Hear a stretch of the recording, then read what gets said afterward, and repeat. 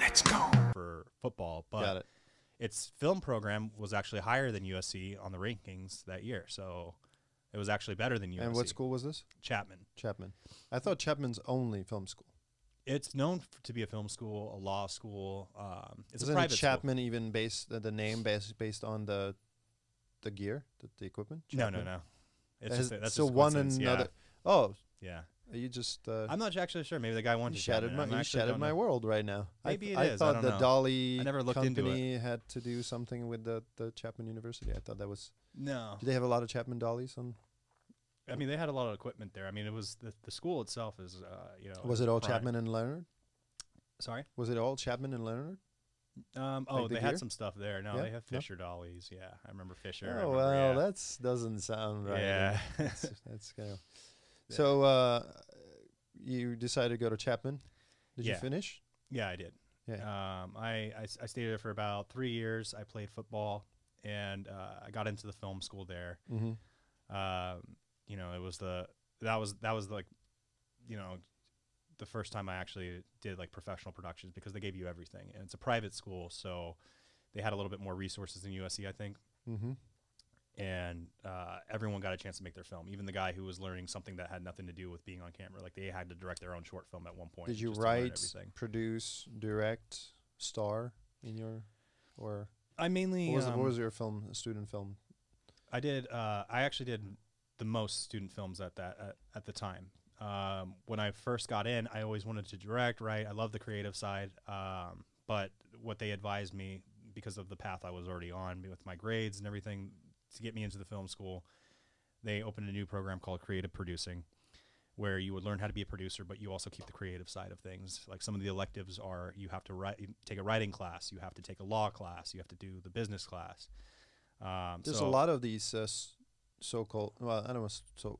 There's a lot of creative producers now. Yeah, A lot of Yeah. people that put together music videos. They get a producer that is heavily involved with the artists and everything. I've been seeing that around. It's something me coming from the television world. Producer, Yeah. line producer, AD's AD, director. It's very union, very structured. But then I just recently finished a couple of music videos, and I was like, oh, creative producer, I get it. Yeah. Totally makes sense. Stays on the creative side of the whole thing as well. So yeah. It was definitely it was a great learning experience for me, because even though I wanted to be a director, I was like, I can learn how to do everything in production, and that's actually more valuable than just relying on just being a director. Like if I can learn how to put the production together and oversee every department, and also be able to keep my creative side to think outside the box on certain things, that goes a long way.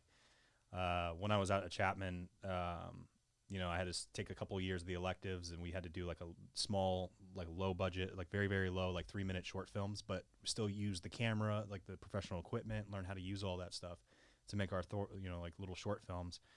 And then once we got into like our senior year, that's when we did the thesis films, which are 25-minute short films. I actually ended up, you're supposed to do 2, one in the fall, one in the spring. I ended up doing 7 because there wasn't enough. overachiever. It was kind of cool. No, well, it was like the way they kind of paired it too. It was just like there was the directing majors, like all the directors, Mm-hmm. and they would have to find their producer, and they set it up like speed dating. So I would have to sit across from you, like how I am with you right now, and you would have to tell me, like speed dating. They would set a timer, and you would have to pitch me your idea, and then I would have to tell you if I want to do it or not. And As a then- producer or as a producer. Oh, okay. And then you would have to choose me too. Like you would have to tell, get my ideas. Like as a producer, what am I going to do for that kind of idea? Like, somebody was like, oh, I want to do this Monster in the Woods idea. And I'm like, oh, okay, cool. We could shoot out here. We could do that. Like I can get this. And like, we can actually make your idea happen Mm-hmm. with the little budget that Chapman's going to give us, and this is how we're going to What was do an it. average budget that they were giving the students? They would give you like $5,000, but they would also give you equipment and everything too. Like, so you would have a lot provided, like insurance, equipment. That's pretty big. Yeah, and then they would give you like $5,000 additional in case and that would go towards craft services. That would go to Nobody lunch, got paid, Nobody got but- paid. Everyone's doing it to learn. You would have to try to cast your actors either from the acting program at Chapman, or you would have to do like breakdown calls and stuff like that, and just tell people it's student film. So Amazing. yeah, actors would have to do it just for their reel. When did But you did have the option. They did teach you how to finance too. So like they would tell you. is there like so there is a business portion of Chapman that Yeah. you know As the teaches producers, teaches the show business side of the yeah. What does that look like? Is it like a business class, or is it focused on the film business, like for film financing? Well, there's certain things where like there's certain classes that they focus on that. Like different classes would help you out with your thesis. One class would pretty much just tell you all about it. You know, like a producer would just like a producer professor would just help us like look at the problems ahead of time and try to teach us like how to handle these problems and also just go through it. But they also encouraged us in the producing major to actually like, while we're making these short films, they are high quality shorts because we're using the best equipment. And, you know, even though the director is probably a little green, we can still try to submit this to festivals or try to create a business plan. Like maybe this could be a proof of concept, you know, in the future. Like don't just look at it as a grade. And so like one of the short films I did, we won the BAFTA award for best short. And I mean, it didn't turn into a feature or anything, but that's just to give you an example. It's of pretty like, big. Yeah.